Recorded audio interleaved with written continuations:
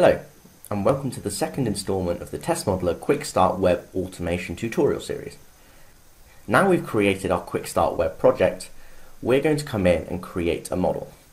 Now to do that, we're going to use our magento.testmodeler.io demo website, and we're also going to use our testmodeler.io scanner.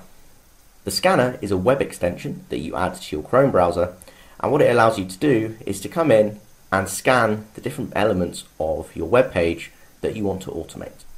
Once we've scanned everything we need to scan, we can come through, hit pause, and upload this into our workspace. As we upload this, we can select if we want to create a model automatically. I'm going to leave this option selected for now and upload this into my workspace.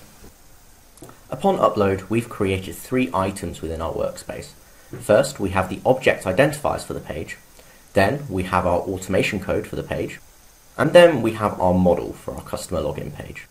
If we open that up, you'll see that we've created an initial model of our customer login page. In the next installment, we will be going through how to edit this model and then generate and run some tests.